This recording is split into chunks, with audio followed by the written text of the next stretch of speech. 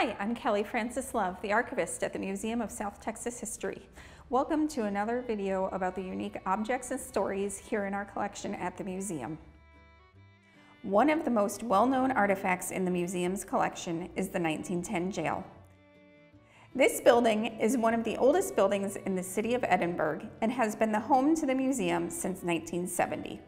The jail just reopened after being closed since 2012 for renovation. While researching this brand new exhibit, we came across a wealth of information in the form of a donor. George and Sylvia Wells first donated items to the museum back in 2016. They had items pertaining to the jail due to their association with the Cortina family. Nemesio Cortina was the first jailer in the 1910 jail.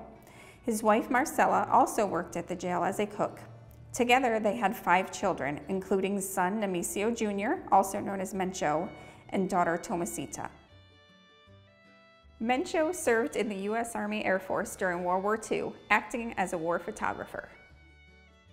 He also owned his own commercial photography studio in Edinburg, Cortina Studios. Tomasita Cortina was the godmother of donor Sylvia Wells. She never married. When her brother Mencho was dying, he asked for his friend George Wells. He asked him to look after his sister Tomasita.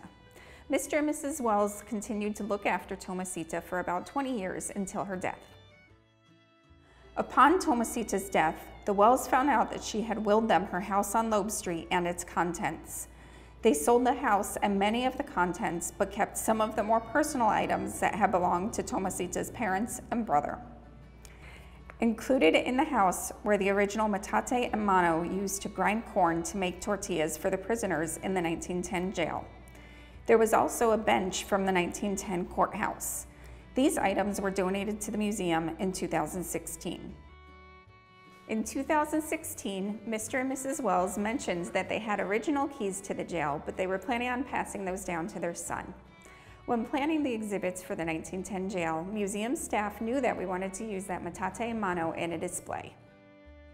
We also knew that those original jail keys were out there somewhere, so we decided to reach out to the Wells once again. Unfortunately, George Wells passed away in 2018, but Sylvia was more than happy to talk to us and invited us to her home for a visit. While we were there, she and her son agreed to loan the keys to the museum for the exhibit. These are a valuable addition to the jail exhibit because along with the metate, they are the only artifacts confirmed to have been used here inside the jail. Sylvia also mentioned that she still has several items that belong to Mencho.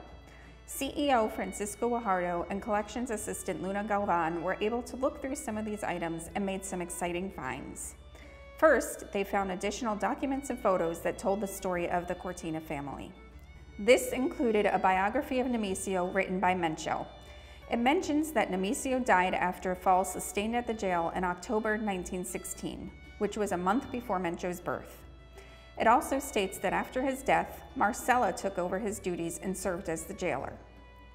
The second find was a collection of Mencho's photographs taken during the war. He served in the Pacific during the last year of the war and took some amazing images of what he saw there. Not only the war, but the land and the people as well. These offer a unique behind-the-scenes look at World War II.